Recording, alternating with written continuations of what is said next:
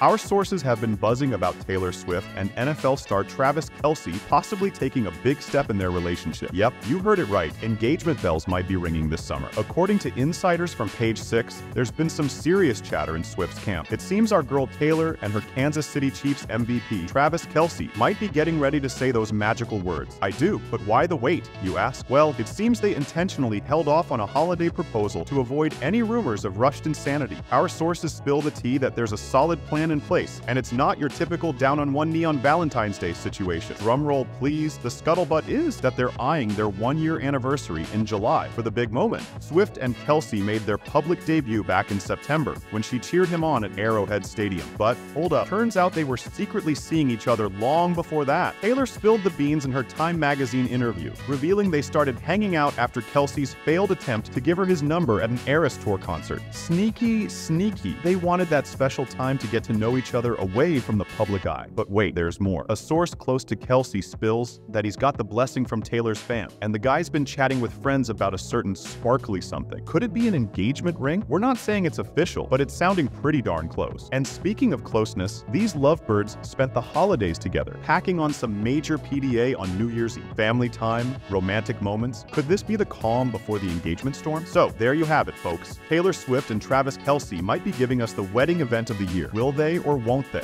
We're keeping our eyes peeled for that ring finger bling. Don't forget to hit that like button. Share this video with your gossip-loving buddies. And of course, subscribe for more celebrity scoops.